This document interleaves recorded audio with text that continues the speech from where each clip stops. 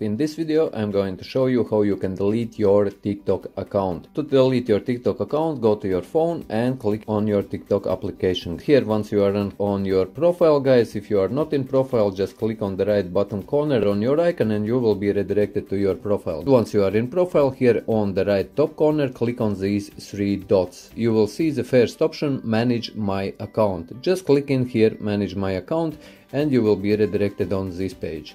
And here at the very bottom you see delete account. Just click on this delete account and you will be redirected to this page. And here, as you can see, to continue you need to complete SMS verification first. You will receive an SMS code after tapping send code.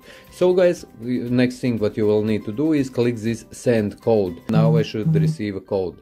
And I received the code. Just open it up and here you can see 6485 is your verification code, valid for 5 minutes. To keep your account safe, never forward this code, guys. Get this code and enter this code in here in this verification box and click continue, and you will be able to delete your TikTok account, guys. So yes, I hope that you found this video useful. If you did, leave a like, share this video, subscribe to my channel if you are new, and see you in the next one.